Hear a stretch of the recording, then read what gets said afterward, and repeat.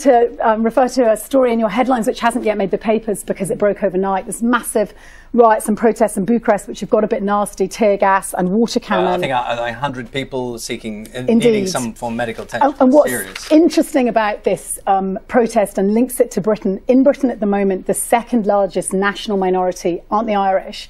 After the Poles, they're the Romanians. They have lost more of their population than any other country in the world bar Syria. Okay, between 2010 and 2015, it's desperate brain drain. It's not just Britain, there's over 1 million in Italy, in Spain, in France. These are educated young workers.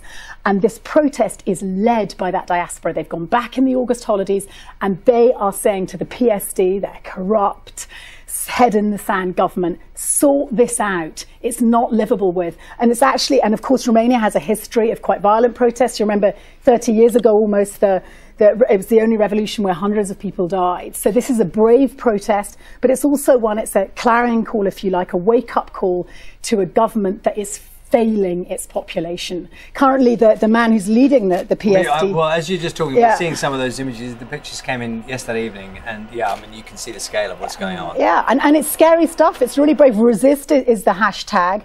And I say go for it, guys, but take care. You know, just to give you a clearer picture, there's a sort of puppet Prime Minister, Dan Schiller, and the man who actually leads the party in power, Dragnea, is prevented from being Prime Minister because of an investigation that's currently being carried out.